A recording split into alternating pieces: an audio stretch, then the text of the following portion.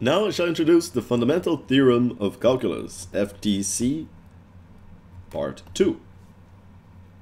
So this might seem a bit trickier than FTC part 1, but what I'll tell everyone is not to stress about it so much. It's a bit easier than it looks. That's what I'll tell you, and I will ask you to focus a bit on the application and on the examples, okay?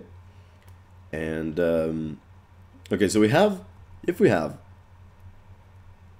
capital F of x, and I tell you that little f is continuous, and the integral from a to x, a is a constant, okay, that's very important, from a to x of f of t dt. T is what we call a dummy variable. Dummy variable. Then, so if we have this, then the derivative of capital F of x is equal to little f of x.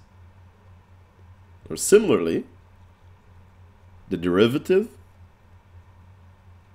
of the integral from a to x of f d dt is equal to f of x. Now something really important, note that it's dt, not dx, okay? Very important. So let's use the FTC to evaluate these three derivatives of integrals here. So what is the derivative of the integral from 3 to x of 5t squared? Well, in this case we have the 3, that's just a constant, and here we have the x. So that's essentially exactly what we have in this circumstance here, right? So essentially in this case I can plug in the x for and replace the t, and that's all we get. Okay, so this whole thing is just equivalent to 5x squared. But now for the second example here, we have something a bit different. I want to find the derivative from x to 8, or sorry, the derivative of the integral from x to 8. So what I'm going to need to do here is actually bring out a negative. Okay? Once I do, I will end up with this.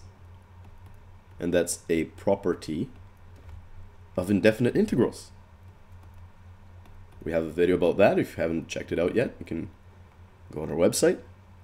So that's a property of definite integrals. You can just, if I take out a negative, if I have a negative here, I can switch the x and the 8.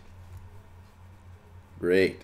And now essentially I have a constant on the bottom here. So I go from 8 to x. So the whole thing is essentially just going to be equal to 3, or rather, forgot the negative outside, negative 3 sine squared of x. Fantastic. That's it. Now last example, this one will be a bit more interesting because we no longer have just an x. We're going from 5 to x squared here. In this case, we're actually going to have to take the chain rule, okay? And what we're going to need to do is then we're going to have 7e. Now we're going from a constant over to x squared, so we have 7e to the 2x squared times the derivative of x squared, which is just 2x. So that's a little bit different in case we have a function there that's just not x. Or rather, that's not just x. So 7 times 2 is 14, so we have 14xe to the power of 2x squared. Great. Now, try out some questions on your own, and good luck.